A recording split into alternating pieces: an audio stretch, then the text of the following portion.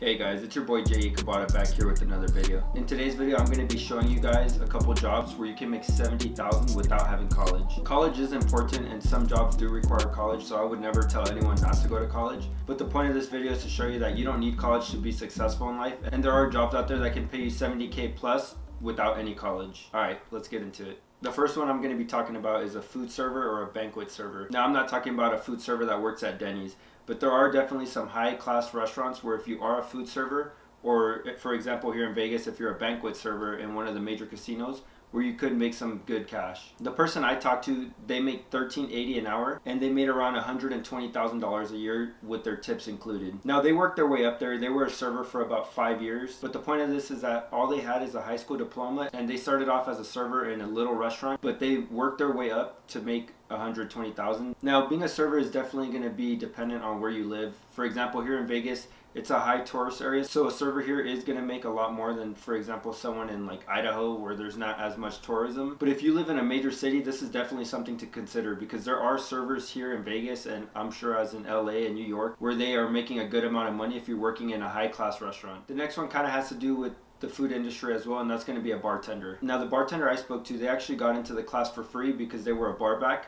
But basically, I looked it up, and if you've never been a bartender, the class is around $600. I'm going to leave a link down below in the description for those people who live here in Vegas. And basically, he just went to school for 3 months. Now, being a bartender here in Vegas, especially if you work in the union, I found out that you can make anywhere from $12 to $15 an hour. And we're going to shoot on the lower end here. So if you make $12 an hour, but you're working in one of these packed bars, I know a lot of you guys, if you've ever been to Vegas, if you're on the strip or downtown, it gets super packed. Now, while everything's packed here in Vegas, that's going to allow you to make a lot of your money in tips. If you're making $12 an hour, if you make $200 a night in tips, which honestly isn't that hard in Vegas, as I said, it's a high tourism place, and if you're getting those tips and you work in a nice bar or in a bar that sees a lot of tourism, then that's definitely going to be doable. Being a bartender is going to be dependent on where you live, and I don't want everyone to think that if you're a bartender anywhere, of course, you need to be a bartender in a higher class bar, but the point of this is that if you're a bartender in a smaller bar, you start to get that experience, then you can start to apply for those higher bars where then you can start to make some serious good money. So if you're making $12 an hour as a bartender and you get $200 a night, your total for that night is going to equal $296. So $96 for the hours you worked. I'm just going based off 8 hours.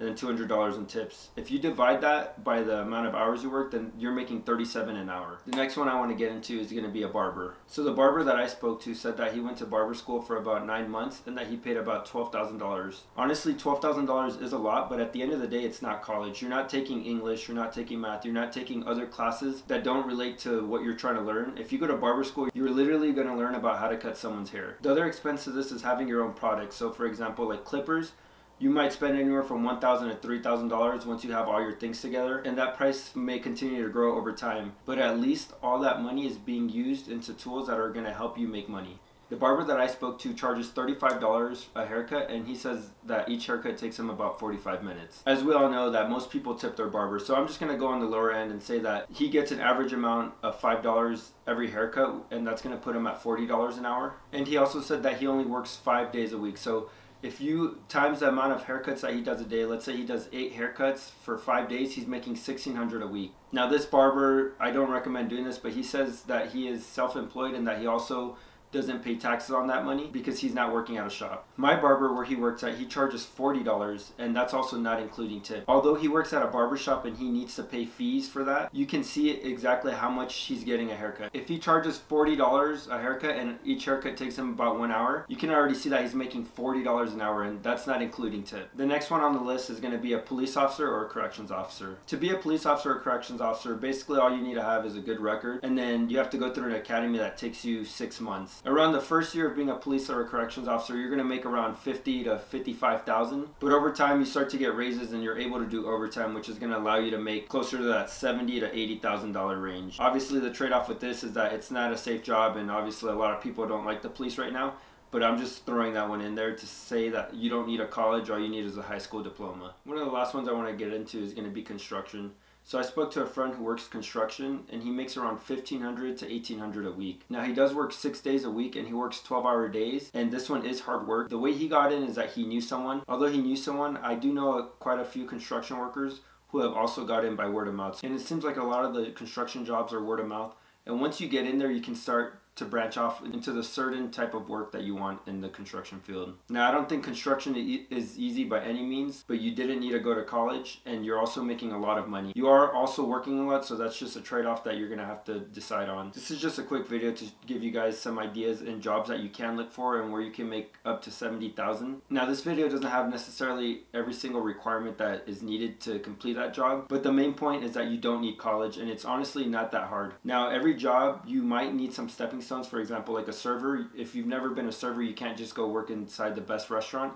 But if you do start off somewhere small, it is a great thing to know that you can get in a place that is going to offer a lot more. And as I stated, I did offer trade schools in here, but the main thing is that it's no college. If you go to a trade school, you're learning everything that is needed for that job. If there's anyone watching this video who makes 70,000 or more, make sure to leave a comment down below in the description. Let everyone know what you do so that people who watch this video can get an idea. If there's a job on here that I didn't mention, that'd be very helpful for others. That's going to be it for today's video, guys. Make sure to like, subscribe, and leave a comment down below. I appreciate all the support you guys have given me. I'm going to leave my Robinhood link down below in the description for a free stock. Make sure you click that, sign up, and get that free stock so that you can get started on investing. Until next time, guys.